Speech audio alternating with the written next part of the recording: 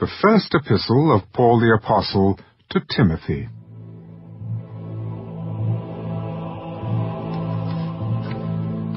Greetings from Paul, an apostle of Jesus Christ, by the commandment of God our Savior and the Lord Jesus Christ our hope. To Timothy, a true son in the faith, grace, mercy, and peace from God our Father and Jesus Christ our Lord.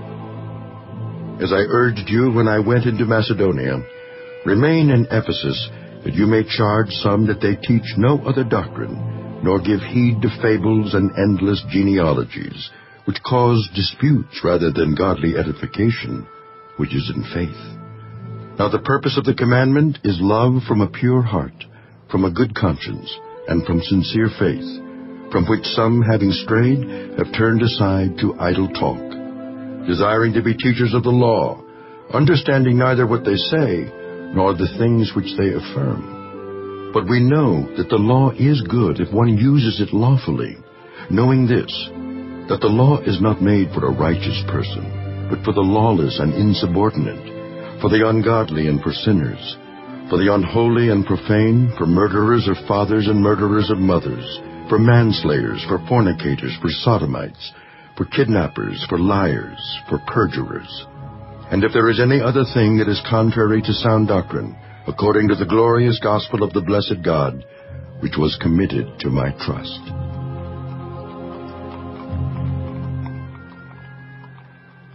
And I thank Christ Jesus our Lord, who has enabled me, because he counted me faithful, putting me into the ministry, although I was formerly a blasphemer, a persecutor, and an insolent man.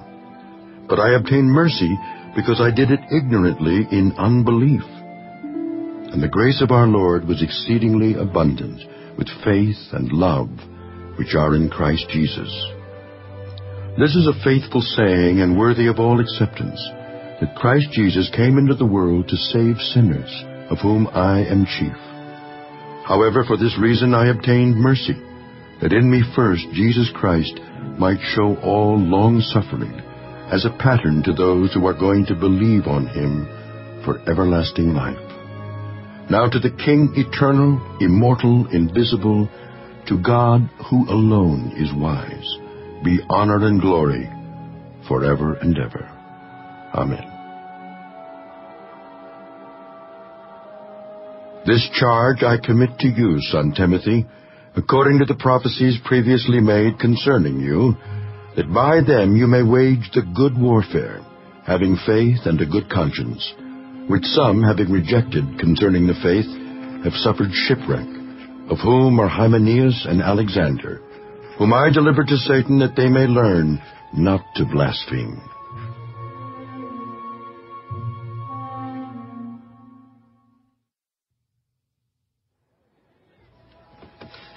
Therefore I exhort, first of all, that supplications, prayers, intercessions, and giving of thanks be made for all men, for kings and all who are in authority, that we may lead a quiet and peaceable life in all godliness and reverence.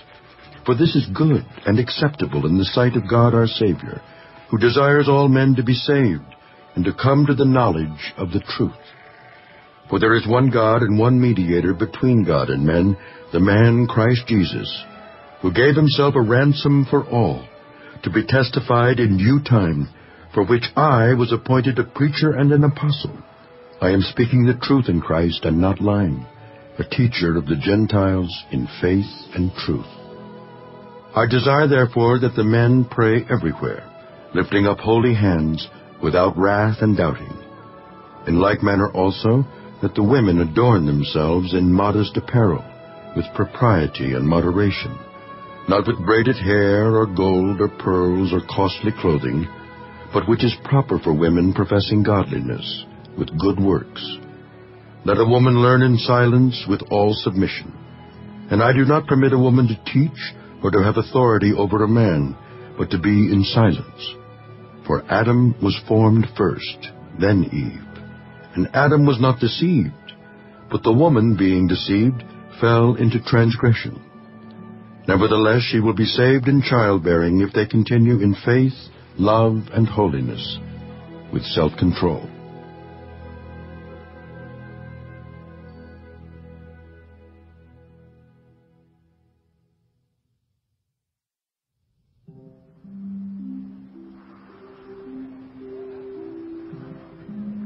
this is a faithful saying, if a man desires the position of a bishop, he desires a good work. A bishop then must be blameless, the husband of one wife, temperate, sober-minded, of good behavior, hospitable, able to teach, not given to wine, not violent, not greedy for money, but gentle, not quarrelsome, not covetous, one who rules his own house well, having his children in submission with all reverence. For if a man does not know how to rule his own house, how will he take care of the church of God? Not a novice, lest being puffed up with pride, he fall into the same condemnation as the devil. Moreover, he must have a good testimony among those who are outside, lest he fall into reproach and the snare of the devil. Likewise, deacons must be reverent, not double-tongued, not given to much wine, not greedy for money, holding the mystery of the faith with a pure conscience. But let these also first be tested. Then let them serve as deacons, being found blameless. Likewise, their wives must be reverent, not slanderers, temperate, faithful in all things. Let deacons be the husbands of one wife, ruling their children and their own houses well. For those who have served well as deacons obtain for themselves a good standing and great boldness in the faith, which is in Christ Jesus. These things I write to you, though I hope to come to you shortly. But if I am delayed, I write so that you may know how you ought to conduct yourself in the house of God, which is the church of the living God, the pillar and ground of the truth. And without controversy, great is the mystery of godliness. God was manifested in the flesh, justified in the Spirit, seen by angels, preached among the Gentiles, believed on in the world, received up in glory.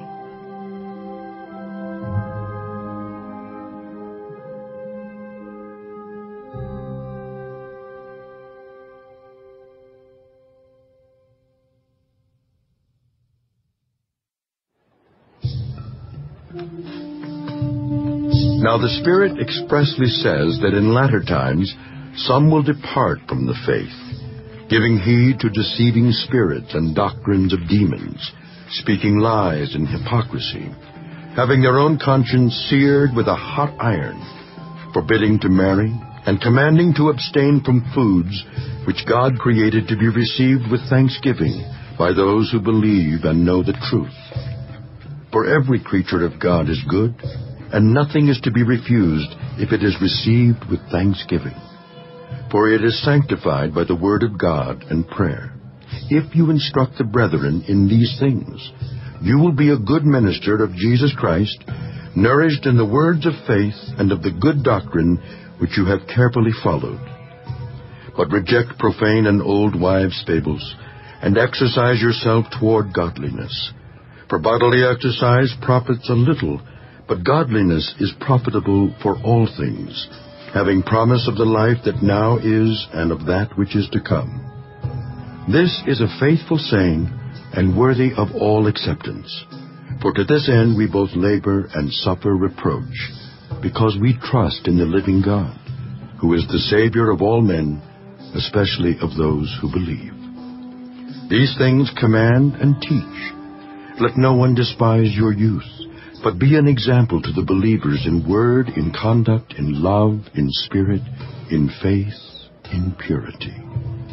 Till I come, give attention to reading, to exhortation, to doctrine.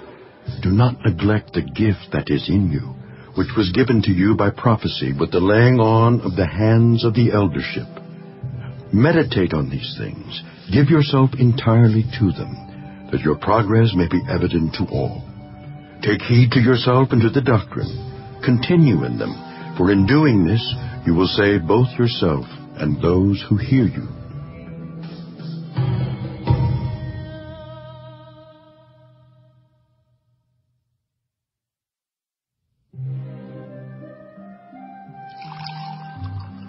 Do not rebuke an older man, but exhort him as a father, younger men as brothers, older women as mothers, younger women as sisters, with all purity.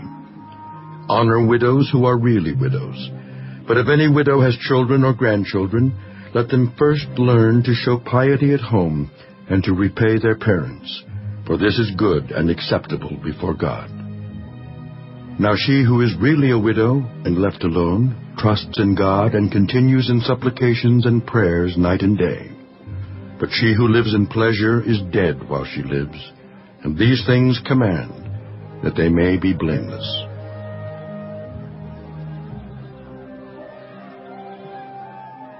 But if anyone does not provide for his own, and especially for those of his household, he has denied the faith, and is worse than an unbeliever. Do not let a widow under 60 years old be taken into the number, and not unless she has been the wife of one man, well reported for good works. If she has brought up children, if she has lodged strangers, if she has washed the saints' feet, if she has relieved the afflicted, if she has diligently followed every good work. But refuse the younger widows, for when they have begun to grow wanton against Christ, they desire to marry, having condemnation because they have cast off their first faith. And besides, they learn to be idle, wandering about from house to house, and not only idle, but also gossips and busybodies, saying things which they ought not. Therefore I desire that the younger widows marry, bear children, manage the house, give no opportunity to the adversary to speak reproachfully, for some have already turned aside after Satan. If any believing man or woman has widows, let them relieve them, and do not let the church be burdened, that it may relieve those who are really widows. Let the elders who rule well be counted worthy of double honor, especially those who labor in the word and doctrine. For the Scripture says, "You shall not muzzle an ox while it treads out the grain," and "The laborer is worthy of his wages." Do not receive an accusation against an elder except from 2 or 3 witnesses. Those who are sinning rebuke in the presence of all, that the rest also may fear. I charge you before God and the Lord Jesus Christ and the elect angels that you observe these things without prejudice, doing nothing with partiality. Do not lay hands on anyone hastily, nor share in other people's sins. Keep yourself pure. No longer drink only water, but use a little wine for your stomach's sake and your frequent infirmities. Some men's sins are clearly evident, preceding them to judgment, but those of some men follow later. Likewise, the good works of some are clearly evident, and those that are otherwise cannot be hidden.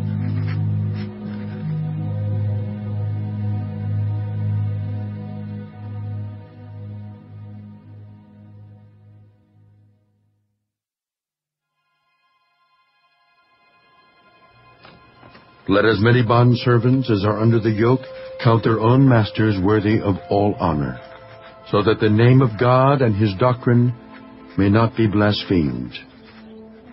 And those who have believing masters, let them not despise them because they are brethren, but rather serve them because those who are benefited are believers and beloved. Teach and exhort these things.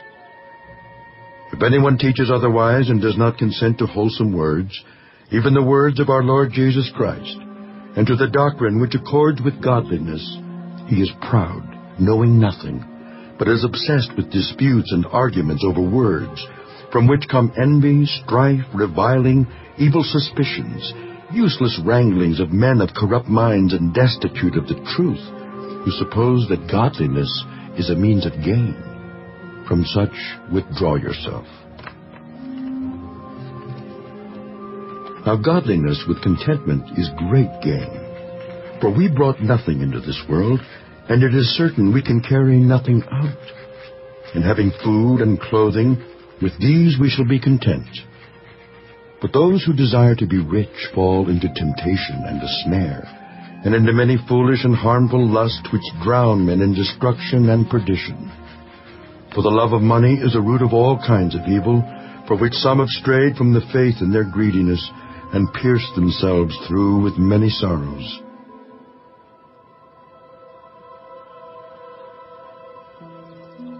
But you, O man of God, flee these things and pursue righteousness, godliness, faith, love, patience, gentleness.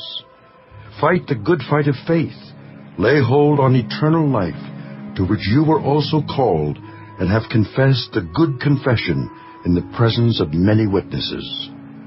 I urge you in the sight of God, who gives life to all things, and before Christ Jesus, who witnessed the good confession before Pontius Pilate, that you keep this commandment without spot, blameless, until our Lord Jesus Christ appearing, which he will manifest in his own time, he who is the blessed and only potentate, the King of kings and Lord of lords, who alone has immortality, dwelling in unapproachable light, whom no man has seen or can see, to whom be honor and everlasting power.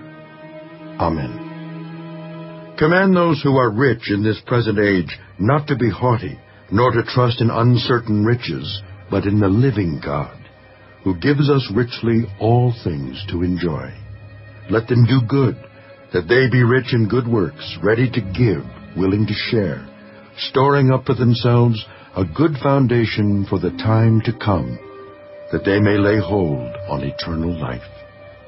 O Timothy, guard what was committed to your trust, avoiding the profane and idle babblings and contradictions of what is falsely called knowledge. By professing it, some have strayed concerning the faith. Grace be with you. Amen.